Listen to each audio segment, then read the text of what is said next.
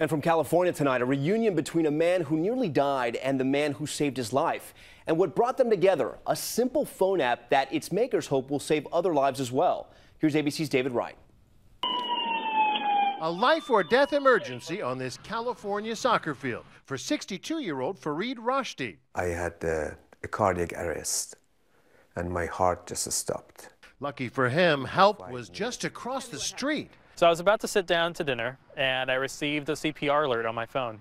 Trainee paramedic Walter Huber subscribes to PulsePoint, kind of like Uber for CPR, an app that connects people with life-saving skills with people who need help right now. 1, 2, 3, 4. So even as the first responders raced to the scene, Huber was already there. So I immediately started CPR. The app connects straight to the 911 call center in 1,100 communities nationwide, using location data from cell phones to alert nearby volunteers. I gather that minutes matter.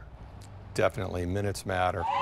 Seconds matter, and PulsePoint can cut response time by 10 minutes. Are you at all worried that people will respond who don't know what they're doing?